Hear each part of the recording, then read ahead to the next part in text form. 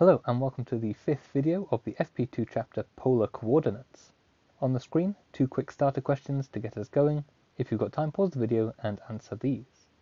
What is the formula for the area of a sector of a circle? In polar form, we are always using radians, so I'm going to do this in radians. And we take the area of a circle, pi r squared, and multiply it by the angle that we want as a proportion of the full circle. So theta out of the full circle, 2 pi radians. Cancel all the pi's, and we can write this as half r squared theta, and that is the area of a sector of a circle where theta is an angle given in radians. What is the trapezium rule used for? The trapezium rule is used to estimate the area under a curve in xy Cartesian form. So if we've got some function here, what you can do is split the area underneath this curve into trapezia in order to estimate the area. These bits here, of course, are the trapezium's height in the trapezium area formula, but this is a change in x, and as these trapezia get smaller and smaller and smaller, they become infinitesimal. We call it delta x, and it turns into an integration. We're going to use both of these together in this video to talk about how we find the area under polar curves. And that's because we're basically going to use the same idea as that trapezium rule there, taken to its limit. However, rather than a trapezium, we will be using a sector. So if we've got a curve like this, you can see going from here to this point, that will have some angle, alpha. From here to this point, that will be some other angle, beta. And as the two get closer and closer and closer together, the arc gets smaller and smaller and smaller, and it approximates the sector of a circle. Even though on this scale, it obviously isn't a sector of a circle because of the curvature of the arc here coming around. But as they get closer and closer together, it can be approximated as a sector. The area of the sector we just saw was a half r squared theta. So as this becomes an infinitesimal arc, and the angle alpha and beta get closer and closer together in the limit, we can turn this into an integral, summing these sectors as theta changes. Obviously the half can come outside of the integral. We're going from theta is equal to the lower limit to the upper limit. We are integrating with respect to theta, and r squared, of course, will be a function that depends on theta, so whatever your function is, you substitute that in here, square it, and then integrate with respect to theta. A couple of things to note. Here, first of all, you're used to this underneath the x-axis producing what would be a negative area. You have to be very careful with that when you're integrating with respect to x. But that's not the case in polar form. We're going from an angle round to another angle. So we can have area underneath the x-axis because we're not in xy, we're in r theta. So as that goes round, all of this will come out as a nice positive answer. What you do need to be careful of, though, is any sections where r is going to give you a negative answer. We've talked about this quite a lot. Anywhere where r is negative, you should not draw it, even though some graphing apps will draw it. In the same way, you should not include regions where r is giving you a negative value when you're integrating. For example, if you wanted to do cos 2 theta, you have a loop here and a loop here, but if you just integrated all the way around from 0 to 2 pi, it would include the negative here and here. What you would do is just integrate for this loop and then double it.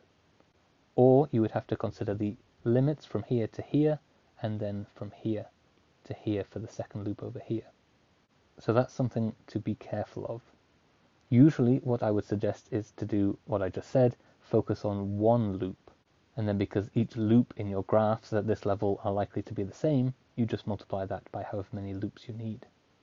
Last thing to note before we go into some examples is that you will probably find these two identities very, very useful, because we're talking about graphs like this where we're going to have sine thetas and cosine thetas, and then we're going to square it as part of the formula to find the area. And integrating this is not very nice. Integrating this is much nicer. So I'll be using these, I think, in every example I do in this video, and probably in the next video as well. Okay, that's it for the Notes, basically you just need to remember this and some ideas of how to apply it and where not to apply it. First example, find the area within one loop of r equals cos 3 theta. We've got a little graph here to help us off, but we're going to need to know the limits. This line and this line. A couple of ways you can approach this. You could think about the different sections on the graph where these are going to be positive. There'll be one here, there won't be one here, then there will be one over here, there won't be one over here, there will be one down here, there won't be one over here. You can do it like that and split your graph into however many sections you need. But what might be easier is just to say when is this radius equal to 0, because when the radius is 0, that's where we start this loop. It's also where we finish this loop. And while it's where you start the other loops as well, it will be pretty obvious from the answers you get which one is this one and this one. If you do that, you find that this is pi by 6 and this is minus pi by 6. So my limits from minus pi by 6 to pi by 6. However, a quick little hint here, you don't need to do this. If you're happier with what we just said there, stick with it.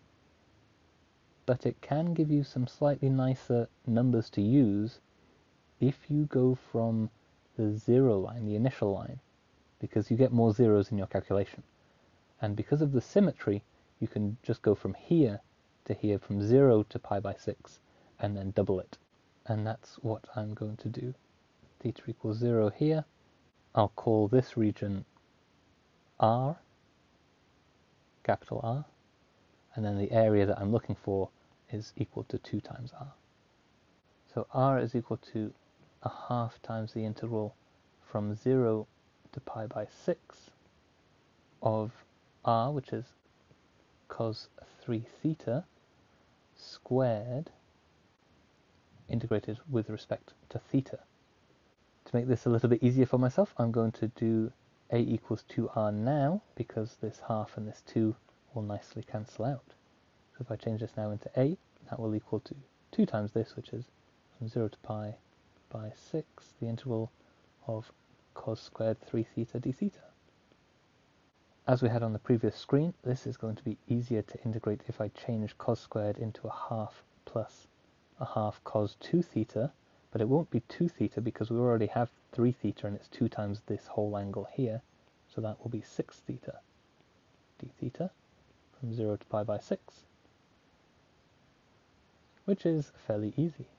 Theta over 2 plus 1 over 12 sine 6 theta from 0 to pi by 6. And that's quite nice. The numbers are working out here nicely because 6 times pi by 6 is pi and sine of pi is 0. And of course, sine of 0 here is also 0. So both of the sine terms are going to become 0. So we get pi by 6 over 2, so that's pi by 12, plus 0, minus this 0 here is also 0, plus 0. So I hope you can see that using the initial line theta equals 0 has made this part here easier. And that is just going to equal pi by 12, which is the area of one loop of the r equals cos 3 theta curve. Second and final example. The figure shows a curve C with polar equation r equals 4a cos 2 theta, that's this one here, going from theta is equal to 0, the initial line, up to theta equals pi by 4, which is about here, and that's where the curve comes back down and has a radius 0 again. And a line M here, with polar equation theta equals pi by 8. The shaded region is bounded by C and M. Use calculus to show that the area of the shaded region is this. Although the question here has a lot more words and looks longer, this is actually slightly easier because we already have the boundaries given to us of the region. We want from here, which we know is theta equals pi by 8, to the end of this curve as it comes down here. This angle here is the upper angle of the curve here. So we're going from pi by 8 to pi by 4, and we're integrating the curve. So let's be clear here that this is slightly different to what you're used to on an xy coordinate. Normally you would integrate under the curve and then have to subtract this triangle here. But in this case, you're not doing that. It's integrating each of these tiny little sectors from the pole out to the curve as we go around. So it doesn't integrate any of this. We don't need to subtract any of this. We just go from this angle to this angle, and that's it. So here our area is equal to 1/2 times the integral from pi by 8 to pi by 4 of r squared. And r is this thing here. So if we square that, we get 16 a squared cos squared 2 theta with respect to theta. The 16a squared is just a constant, so I'm going to pull that out and put it with the half, so that gives me 8a squared, the integral pi by 8 to pi by 4 of cos squared 2 theta. So again, I'm going to use that identity and change that into 1/2 plus 1/2 cos 2 of the angle, and the angle is 2 theta, so that becomes 4 theta d theta. Then we go ahead and integrate this, so we've still got the a squared and the 8 outside.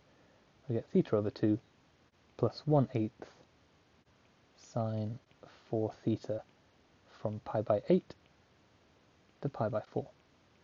Putting in those limits, 8a squared theta pi by 4 over 2 is pi by 8 plus 1/8 of sine 4 times pi by 4 gives me a pi, and sine of pi is a 0, so we get 0 there, minus the lower limit, pi by 8 over 2 is pi by 16, plus 1 over 8 times by sine of 4 times pi by 8 is pi by 2, sine of pi by 2 is 1, so that's 1 over 8.